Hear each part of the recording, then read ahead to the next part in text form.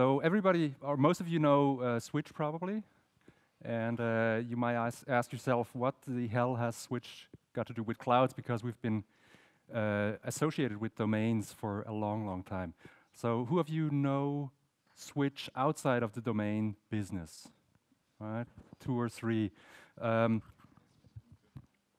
In the words of the great Granny Weatherwax, I ain't dead yet.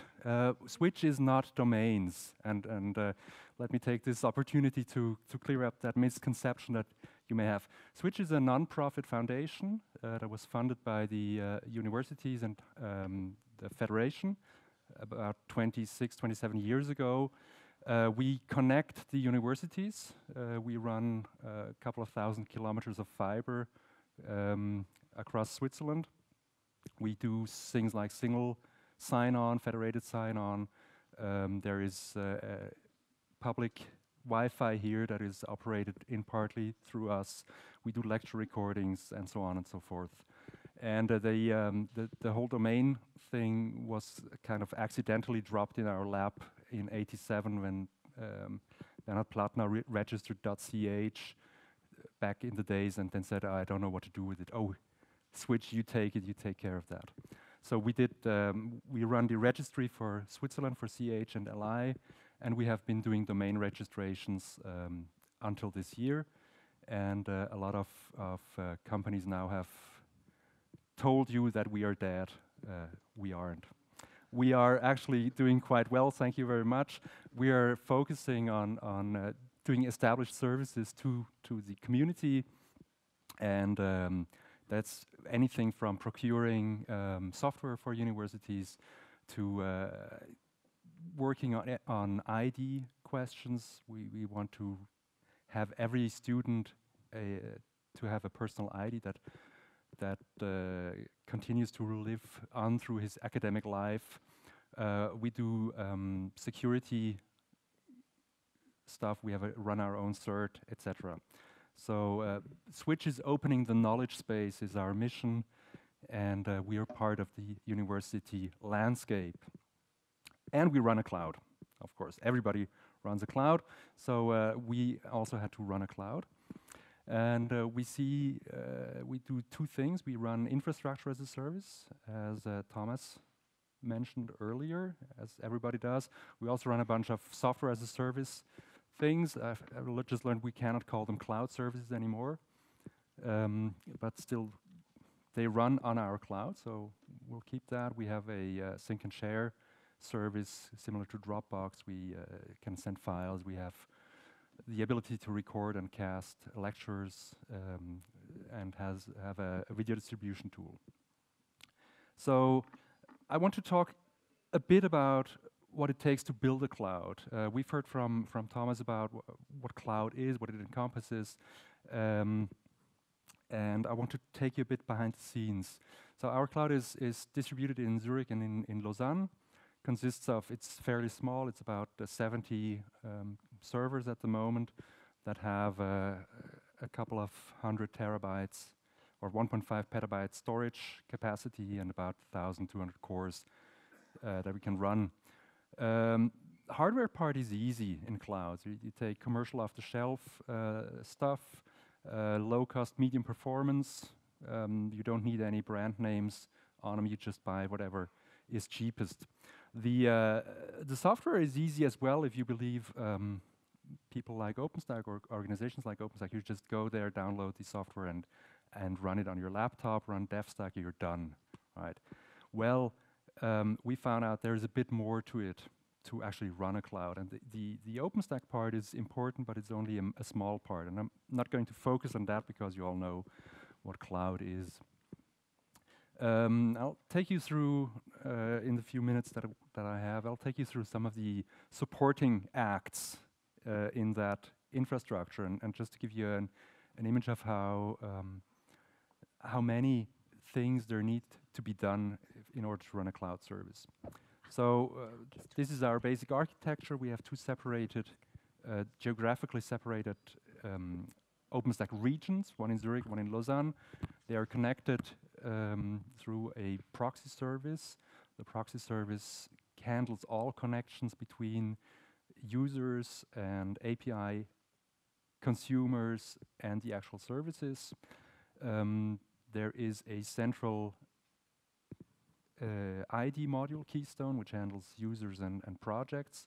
And we have two completely separated OpenStack instances that run on a bunch of compute nodes and connect to a bunch of storage nodes.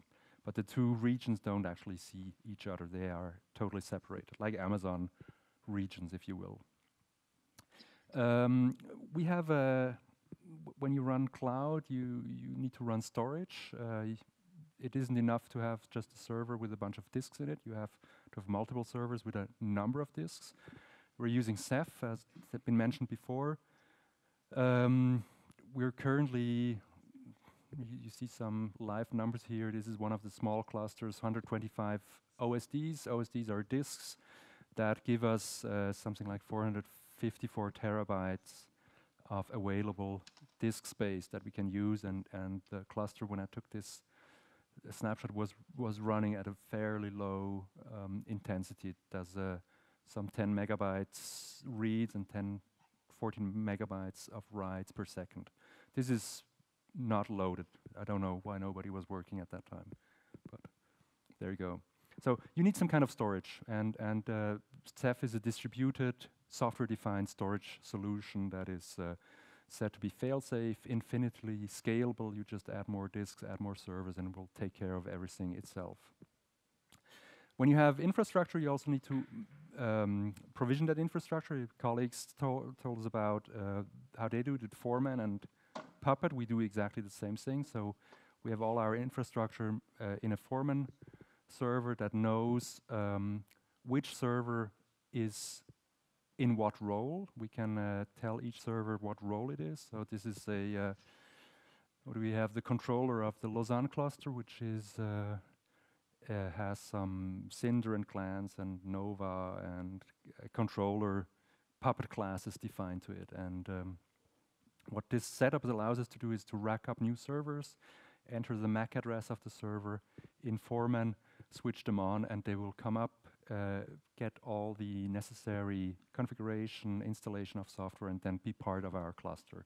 So that it is fully automated as well. We use Puppet as a configuration management, not because we personally love Puppet. Actually, I think it's I've seen better, but it's very well supported in the community, so we go with that. There's a huge community that builds modules, also for OpenStack things, and you can sort of get a big catalog, and the only thing is you need to actually write a little bit of glue modules that go and build the actual cluster. So the way to do that, or the way we do it, is we have a bunch of code in Puppet here. This is the definition of a controller, and we keep all our code separate from the configuration. We use a tool called Hiera, which is a hierarchical definition of configuration parameters.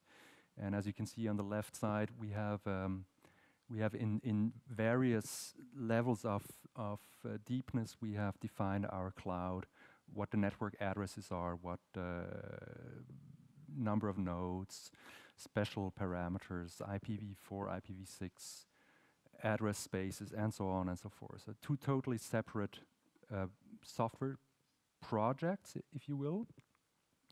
And then some glue code that takes all of these modules and puts them together in a coherent cloud way, or actually builds the cloud. And this is the difficult part of writing a cloud, because you get all the building blocks, like when you were a kid, you got a box of Legos.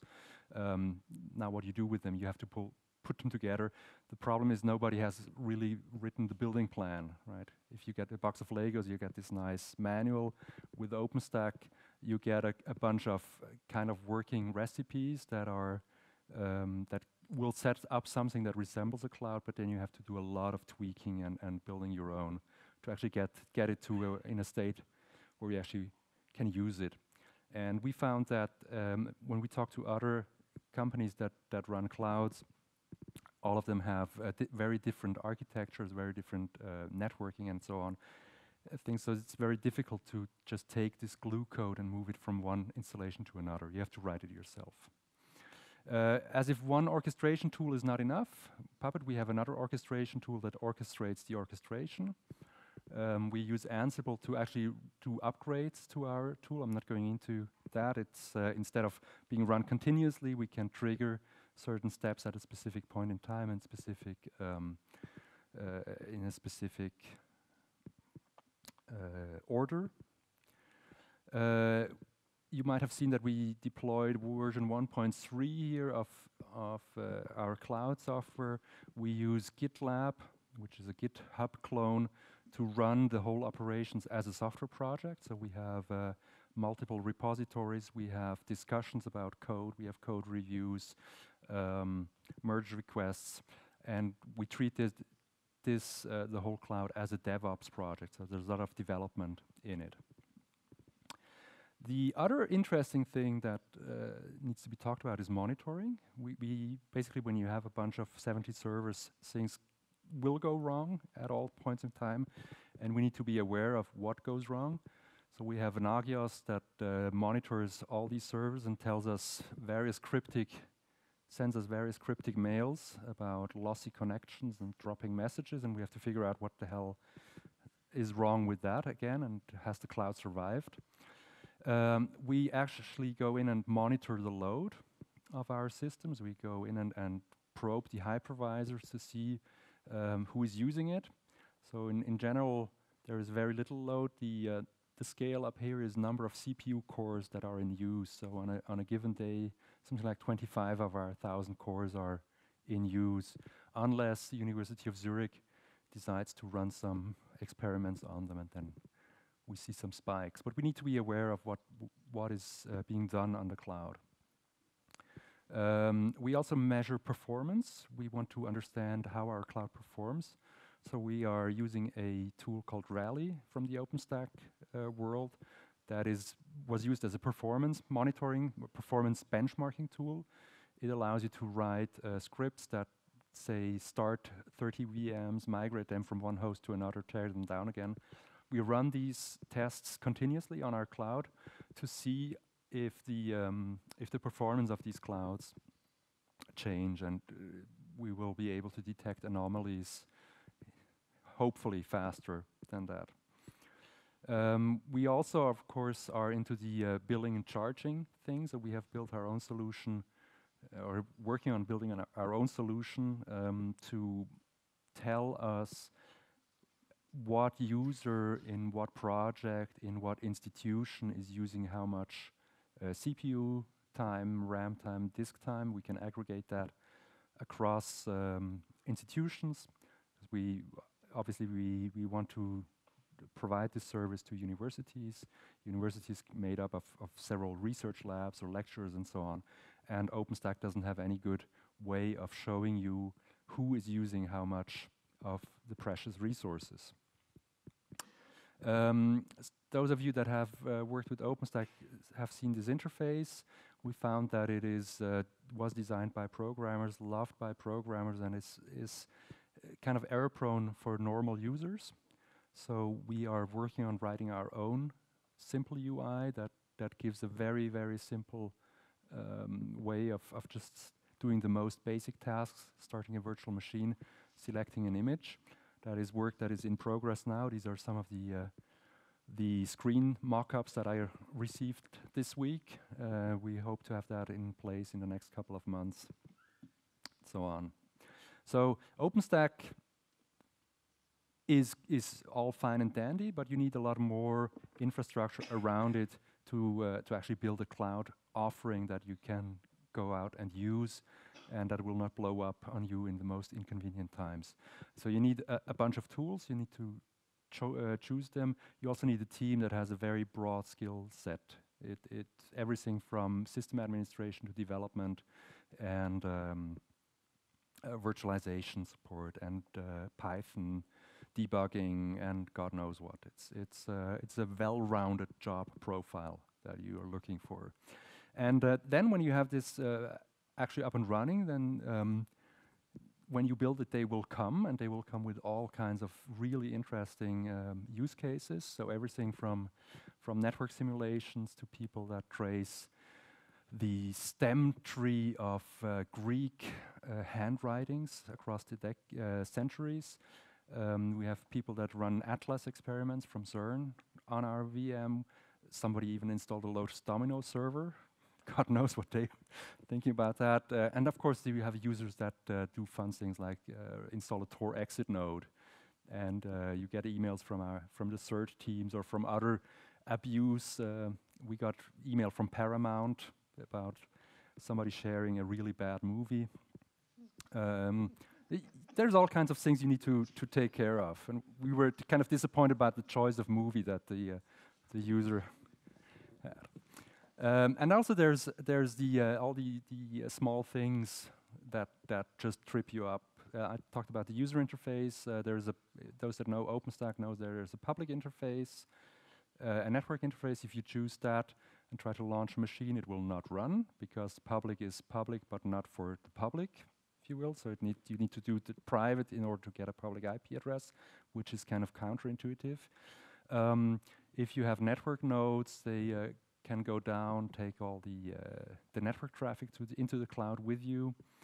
We have this totally distributed, no single point of failure, high-end software-defined storage system that is able to cope with any kind of failure that you throw at it, unless you have a disk that goes bad and sort of comes online, goes offline, comes online, goes offline, takes down the performance of the whole cluster.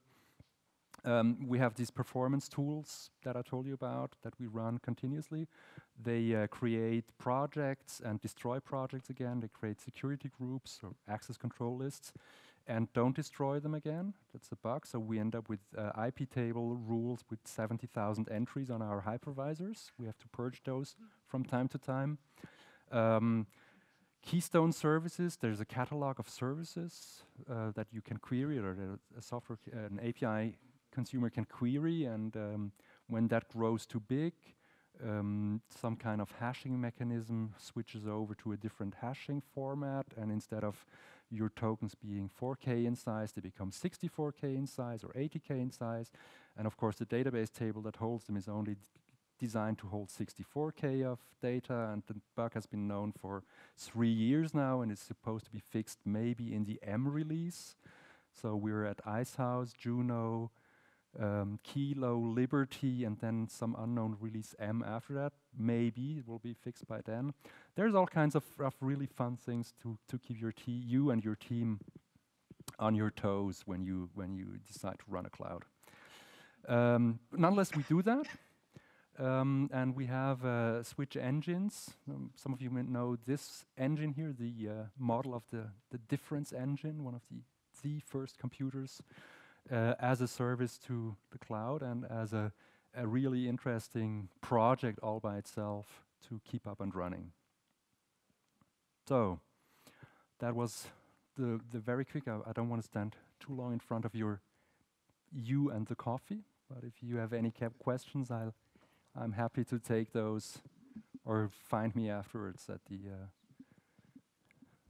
coffee.